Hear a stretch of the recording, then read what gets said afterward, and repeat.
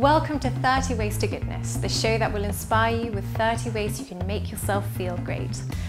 I'm Faya, writer of the blog Fitness on Toast, and I'm going to show you 15 healthier for you recipes with the goodness of Blue Diamond almonds, and 15 exercises that together will leave you feeling great and ready for life.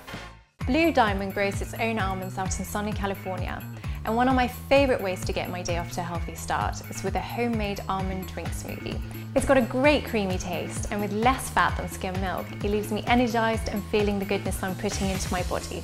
I just throw together reduced sugar almond breeze, baby leaf spinach, a banana, a few strawberries, and then I whiz it together in a blender.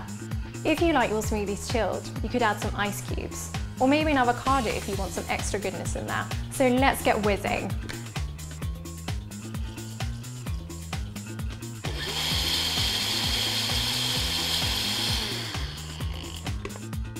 Almonds are packed with vitamin E, calcium, magnesium and potassium, so this is going to wake me up perfectly.